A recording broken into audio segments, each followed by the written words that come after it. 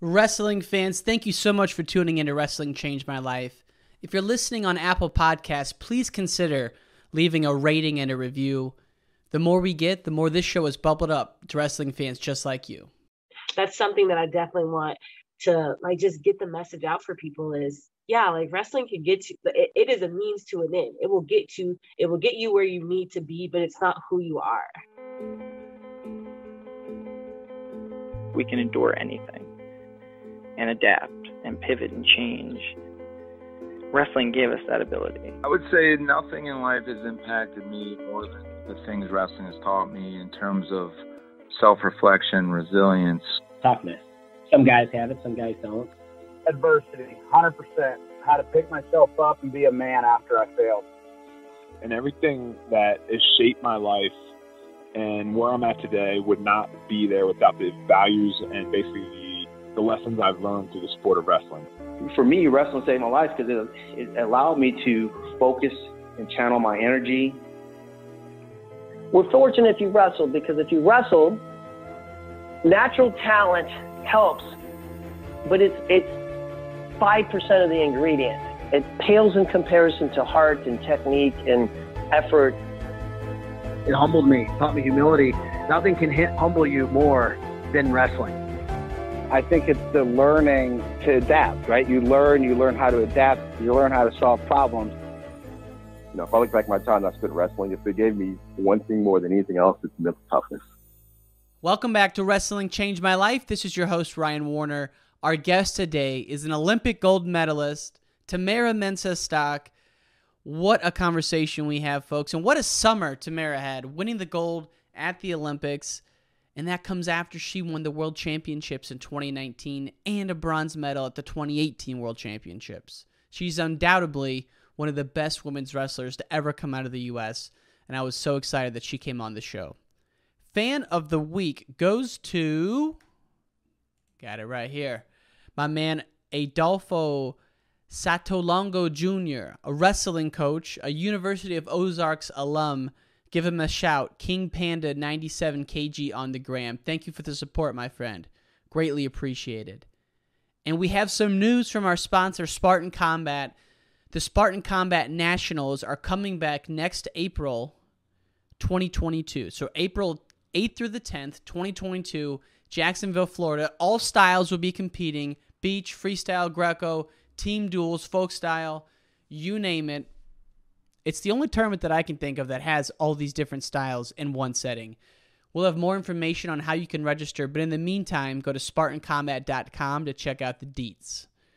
That's it, folks. So let's give it up for the great Tamyra Mensah-Stock. Well, Tamyra, welcome to the podcast. How are you? I could be better. How are you? Folks, she's recovering from COVID right now, so we're very grateful that she's trooper and hopped on the podcast. Doing well today. First off, what is the last? Has it been 6 weeks or 4 weeks since the Olympics? Honestly, I think now it has officially been 4 weeks. Tell us about your life post-Olympic champion. Has it just been a whirlwind? Yes and no. It's been a lot more conversating and a little bit more travel, but at the same time, not really, because, the wrestling life, you travel a lot. So that's something that I've been used to, but I have gotten to be able to travel with my husband a lot more. So that's been a super duper bonus. And he's a wrestler as well, right? Yes. He wrestles for 9.5 years. And he's also struggling with COVID. Stay strong out there, guys. Yeah.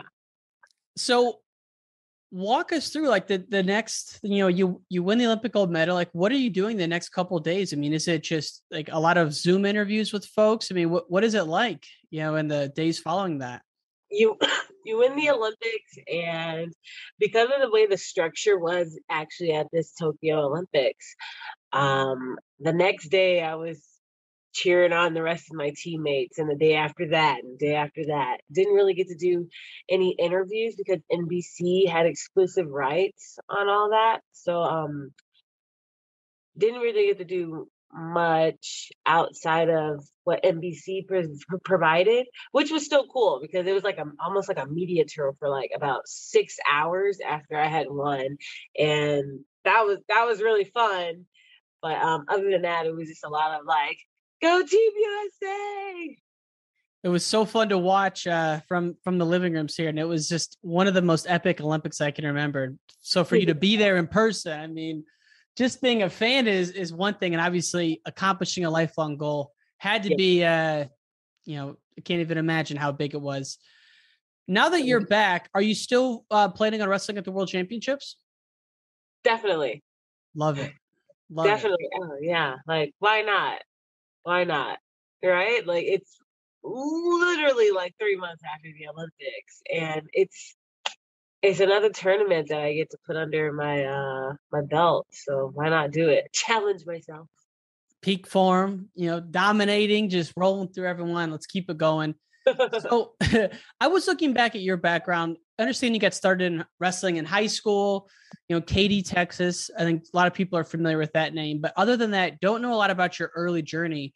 How did your sister kind of walk you through your initial phases into the sport? So initially I was in track and field, and when she had joined the wrestling team, they had asked the females to go out there and recruit some athletes, and she had recruited me, and I didn't want to be in it. Didn't appreciate it whatsoever. Like, you guys see how wrestling is. Imagine to a track girl who wore hoops, makeup, got her hair done every single day for track and field. It was almost detestable to me. But she told me to hang in there for about a month until our first dual meet, and I ended up winning against a state qualifier, and shoot, the rest is history. That was your first dual meet, coming in against the state qualifier. 2 weight classes up too. Jeez. Now, and wrestling in Texas isn't historically thought to be a powerhouse state, so to speak. But obviously that's changed over the last 20 years. So what was like the wrestling culture like at the Texas State tournament? Were the girls competing with the guys at the same time, or how did that work?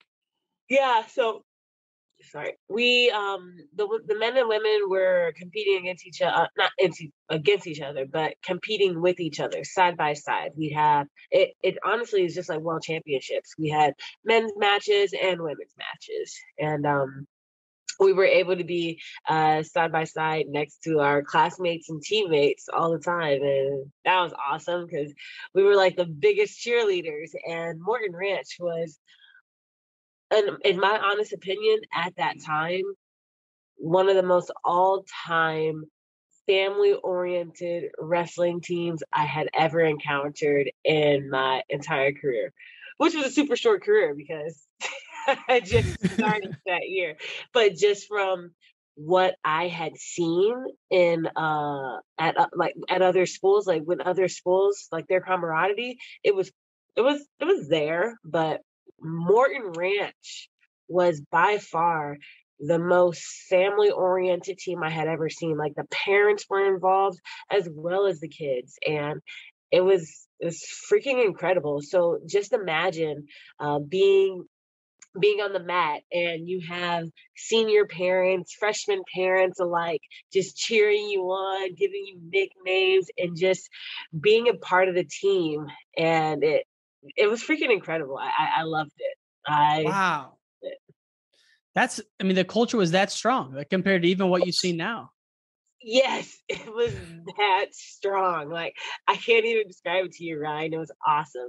I know one of my coaches, who's no longer there at Morton Ranch, he had left for a head coach spot, and he wanted to actually come back to Morton Ranch because there's nothing like Morton Ranch's camaraderie. Like, it can't be matched. And like, even now, like, what, I think 12 years later, like, I can still feel it, and people still contact me to this day from that team, just telling me how proud they are, like parents and athletes alike. And it's great. Have you gone back to the old high school yet? Not yet. What? They're know. gonna welcome you with just a festival.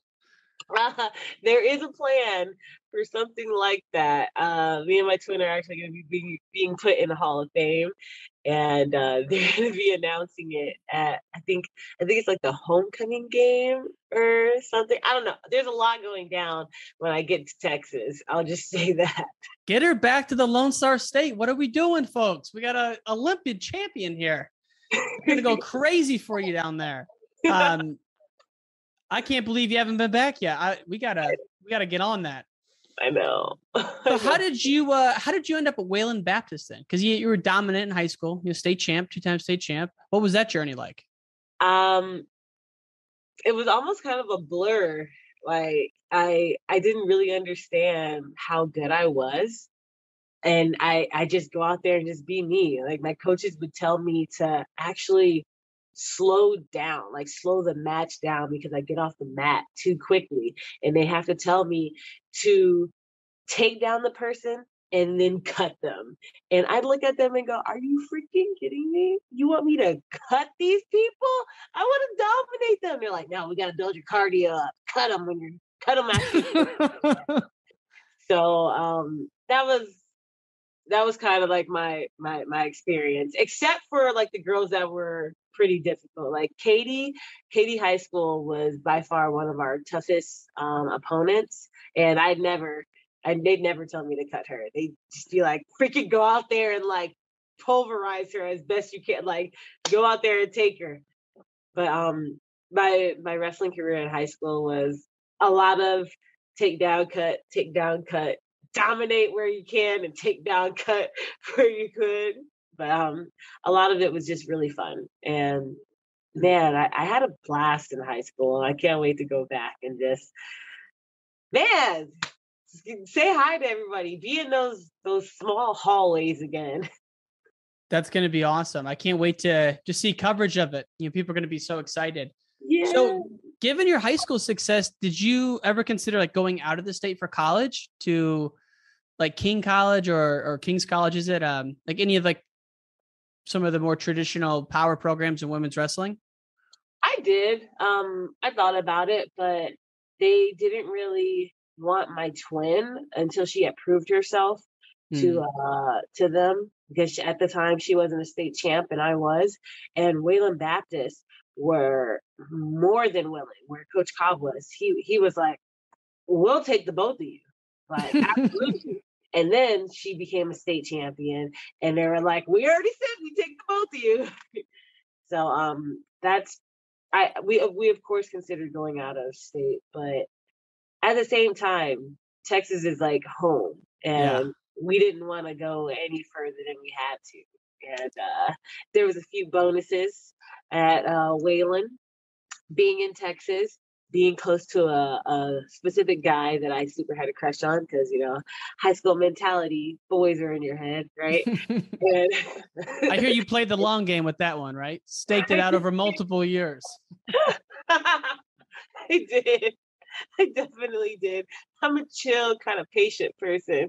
I'll wait to get mine. But it was just a lot of factors, and that was one of them. And yeah, I mean, you've met Coach Cobb.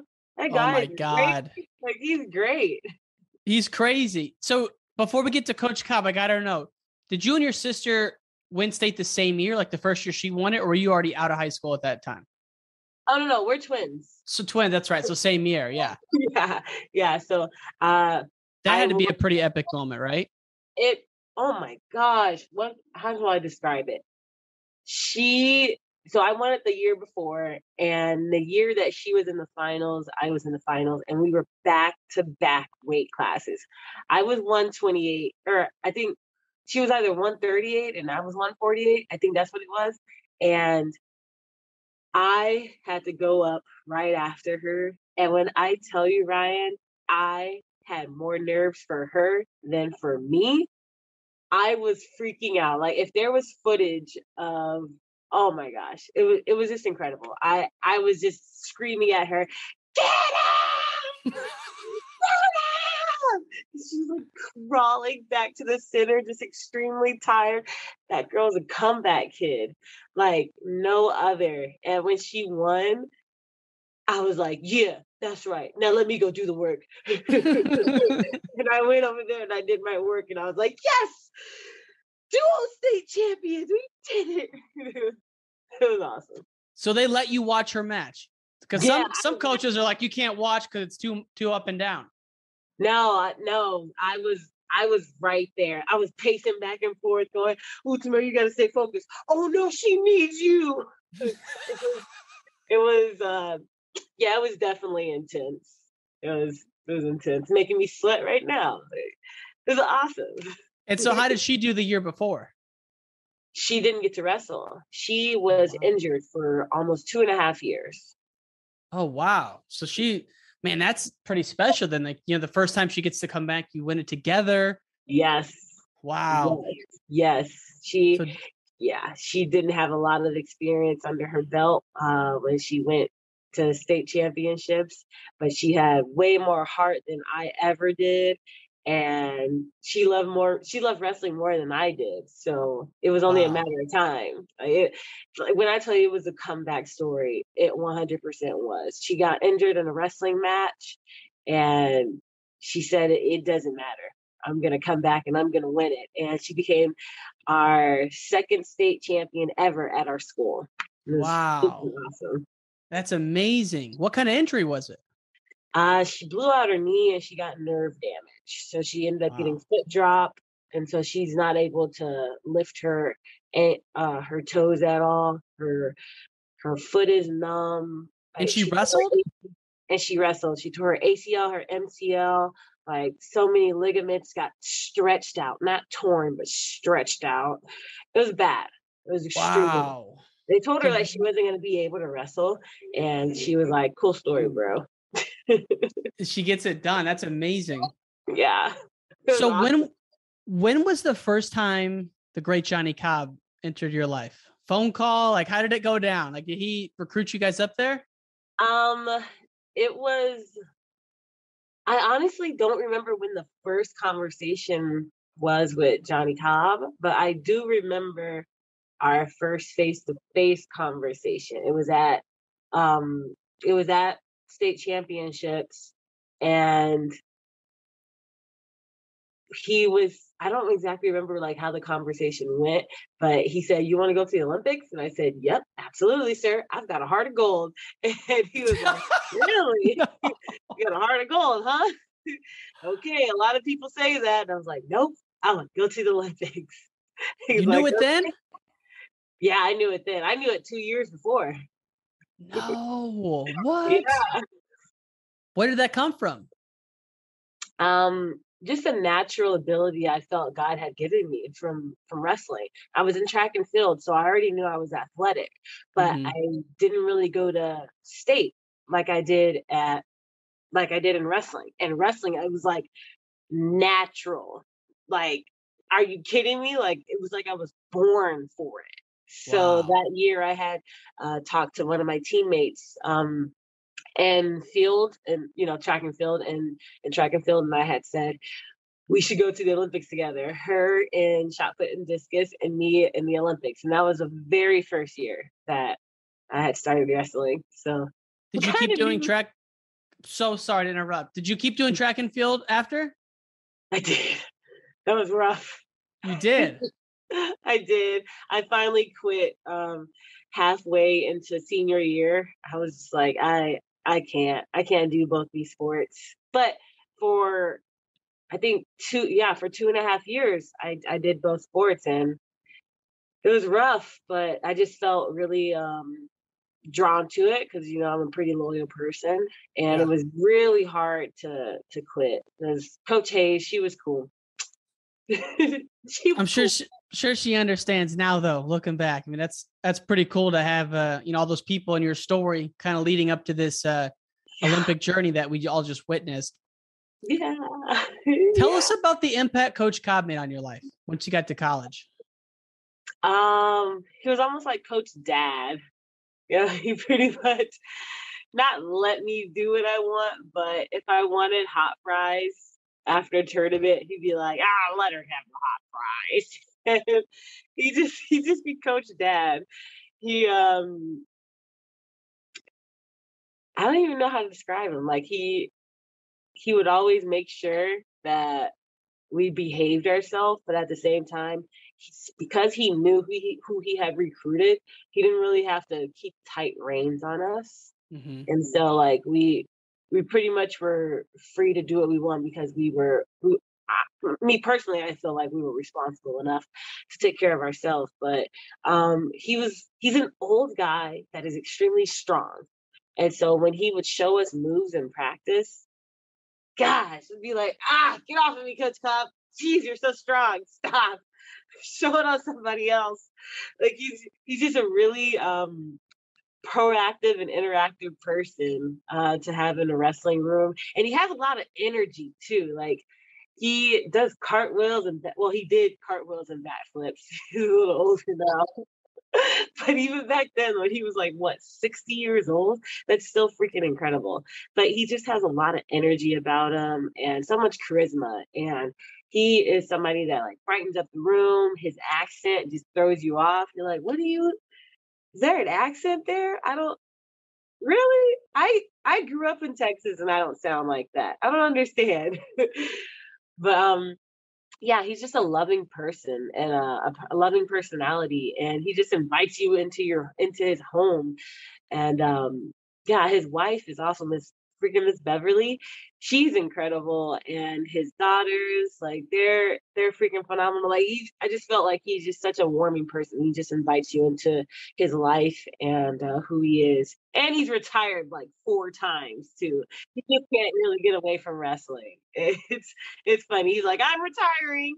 And then you see him coaching again. You're like, what? He's like, I can't stay away. Wrestling just got a hold on me, which it does. It has a hold on all of us. You try to get away, but if you love it a lot, find some way to bring you back. But yeah, Coach Cobb's freaking amazing, and I am so happy I went to school and got to be coached underneath him. He's great. He's unbelievable. Like you said, passion. I mean, spunkiness, fire. I mean, one of the most memorable interviews I've ever done, and it was actually in person with him in Amarillo. And I think Amarillo has a strong accent. Everyone there, it was really thick. And man, all love to my friends in Amarillo, but it was, of all places I've been, like, man, it is strong there. And Coach Cobb, he was just featured in a documentary we did on Brandon Slay, and everyone, not everyone, but people would call him and they're like, who was that high school coach? The crazy, exciting guy. I'm like, that's Johnny Cobb. They loved him. So he's popular amongst the podcast listeners. And I just think it's cool. He's coached 2 Olympic champs. How many people can say that? Oh man, not a lot of people. Coach Cobb, when he sees it, he sees it. That's freaking incredible. I know he's super cool. And as far as I've gotten back into the sport since like 2018, you've been dominating. This year at the Olympic trials, you step up in the finals against a teenager. What did you know about Kennedy Blades before that series got underway? That last time I saw her, she was 12. So it was kind of a shocker, first of all, to see how tall she was, and second of all, to not freaking underestimate her, because I went in there going, she's still 12, and then going, holy freaking crow. There's a reason why she made it to the finals. Yikes. Get your head on right. What kind of feel does she bring? It's almost like a folk style feeling, and I hadn't felt that in a really, really, really long time. Like, I think, 9 years to be exact. So it was kind of a new feeling. Well, not a new feeling, but a feeling I hadn't felt in a long time. And it was great. I loved feeling it. It made it so exciting because it was a feeling that I hadn't felt. And I'm like, oh my gosh, this is different. Let's keep going. Let's wrestle. So it was great. But other than that, like, I didn't know much like what she had to offer leading up to the match. That's not really my style. I don't really focus on the person. I pretty much make the adjustments during the match, and I made the adjustments during the match. Yeah. It's interesting you say folk style because she, as young as she is, she's been wrestling a lot of girls only freestyle, but coming up, she wrestled folk style with the boys in middle school. And the Illinois middle school circuit is nasty. And she was the first girl ever to win. And so she's been a name people have been hearing about for a while, but then at the trials, you see her Tech Fall Force Molinari, an elite competitor. And you're like, what are we witnessing here? And then you handled the series, no doubt, but it was just fascinating to see you at the peak of your prime and this young rising star. It was just such an interesting contrast. Yeah, it was awesome. And it was fun to, just witness like her going through everybody in 68 kilograms. It was definitely exciting. And I didn't really focus too much on it, but when I heard about like who she would beat, I just go, what? Really? Ooh, man, this that match. I'm like, had I saw some of the matches, I would have been more prepared, but it was still super fun, and I wouldn't have had it any other way. And I'm excited for her. Like, she just won Junior Worlds. Like, well, a lot of them did. Good Lord, right? There's pennant people over there. Yeah, I'm like, the future is bright. I say so myself. Yeah, it's incredible. So, I'm excited for all of them. It's going to be awesome. Now, when did you move to the training center in Colorado? So at first, me and my husband had moved to the training center before the Olympic trials in 2016. He told me that I needed to, if I wanted to make that 2016 team, I couldn't stay at Wayland. I needed to go train at the Olympic Training Center. So we first made that move then, and then we had decided together to go back to Wayland to finish college. And so after 2016? After 2016. So we stayed there for a year, trained, and then went back to Wayland, and then came back to Colorado, I believe in 2017, like 2018. What was the transition like living at the OTC? I cried like the first week or so after practice. Why is that? Because I had to wrestle against Randy Miller, Elena Periscova, Erin Claudio, Adeline Gray, I think Iris Smith as well. I was just wrestling literally like the number one women of that time every single day. And Adeline came up to me one day after practice and she was like, what are you doing? I'm like, I'm trying to be the best. She's like, yeah, but you keep wrestling with the number ones. Like, go wrestle with like number twos and number threes and number fours. Like get a fill out for everyone. You don't just have to keep torturing yourself and wrestling with the number one girls. And I'm like, but I want to be the best. She's like, I know, but just chill out for a little bit. Like, build your self-esteem up. I'm like, okay, thanks, Adeline. So that's what that was like. It was rough. It was really rough. And after that, I started wrestling with number twos and number threes, started getting better. And I was right back at it, wrestling number ones. I didn't stay away long. How long after that? Like a couple of weeks you were feeling good? Probably a week or so after, not even a couple. Like, it was soon. I was like, because I feel like I bounced back pretty darn quick. And actually, Elena Periscova would use me a lot at practice, like a whole lot. So it was cool. It was cool that she saw that potential in me and that she utilized me a lot. And the same with Randy Miller. Like, both of them just just took me under the wing, and Adeline too. They just all kind of like took me under their wing and like gave me advice here and there to help me out along the way. And it was super cool. And I'm so happy I get to do that for other people. Like, people are going to be saying my name once they would do it. Tamyra took me under her wing. She made me dance with her one time. So true. I mean, think about that though. Like, you won this year. It's 2021. You've been out there on the grind since 2015, and obviously way before that even. But so in 2016, heading into the trials, were you favored to win that tournament? I don't think so. It might have been an upset. I'm not really sure because Randy Miller was in that weight class. And who else? Brittany Roberts was also in that weight class, and like she was one of the dominants as well, but she ended up beating Randy Miller. And honestly, I don't know, because Elena Periscopa was at the weight class below me that year. I don't know. Sorry. I'm so sorry. Just curious. And because I looked at the finals and it looks like you controlled the score in the finals and, you won the trials. Everyone knows that you didn't get to wrestle in 2016. I'm sure it was a life-changing event. How did you process that and kind of like get back on the horse after 2016? Oh, man. That's a good question. I think it was a lot to do with my faith because I don't even freaking know how I bounced back. There was a lot of anger and regret back then. A lot of sleepless nights of me going, why? Why did that? Why? But somehow I managed. Terry Steiner, he gave me some really good advice a few years later. But I honestly don't know how I processed it. Like even now, like it haunts me today. I keep bringing it up, but I think I have since made amends with myself. But I only asked to shed advice to the youngsters listening who are trying to get, maybe get over something, big in their life, and how did one of our champions do it?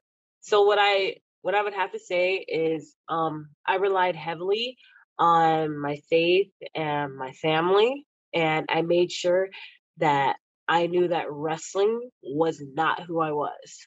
So yeah, I got defeated, but that's not who I am. So I had to make sure I could bounce back. And look, I'm a Christian woman before I'm a wrestler. So you are not just a wrestler.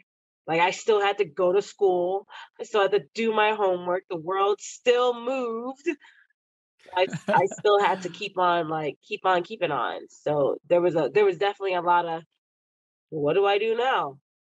You keep working, you keep trying, you just keep doing. So honestly, I think that's how I just managed, because it was rough. Like imagine being that close away from your dream. Like everybody's experienced it, but you're stronger than you know you are.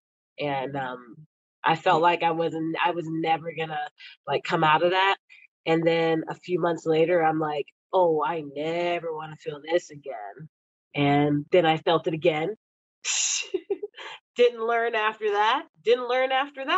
It took me a few times to pick myself back up again and keep on trying. So like it's not gonna happen like that.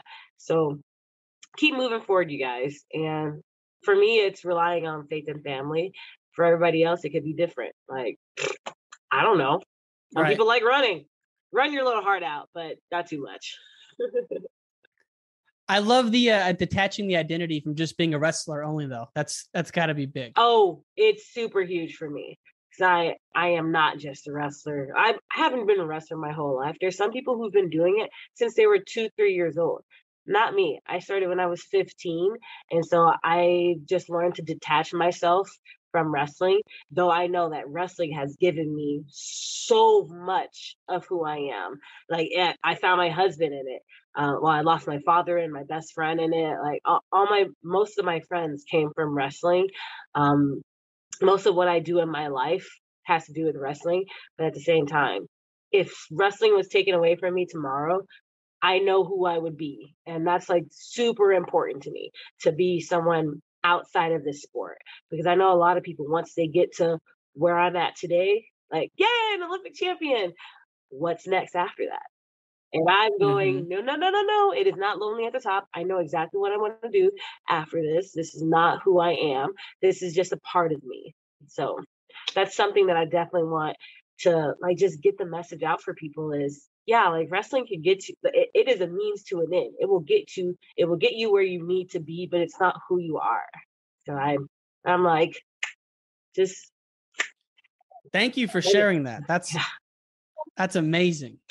Amazing. And When you were referring to that, it was a multi-year journey. In 2017, got to the World Championships. I think maybe a 7th or a 9th. 2018 bronze. 2019 world champ. Wow, I mean and wrestler of the year. that had to be obviously up to that time the biggest tournament of your life. But I mean, how does that compare? And kind of looking back on that to the Olympics? Oh man. Looking back at that just makes me smile. Like, that was so awesome. I felt like I was way more emotional when I won the World Championships than when I won the Olympics.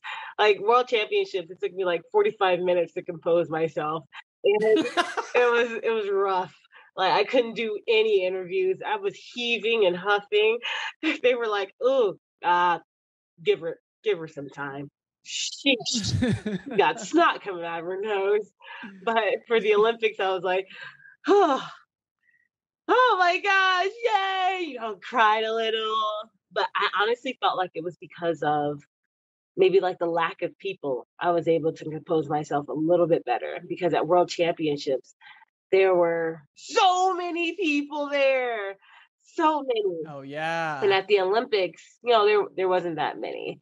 And like, I guess like the crowd didn't really like hit me like it did at World Championships. Don't get me wrong. The Olympics, I would do that 1,000 more times before I did World Championships. But I guess that's how I would compare it. And I'm honestly glad, like, because I remember my mom had also said, "Tamyra, your interviews, you got to learn to compose yourself, baby. Like, you look at you, like that was pretty rough." And so this year, I felt like I did my mom a favor, did her a solid. I composed myself that much faster. So that speech went viral. Went viral. That was amazing to see. I mean, everywhere you looked, that thing was everywhere. I know, that was ridiculous. I did not plan that.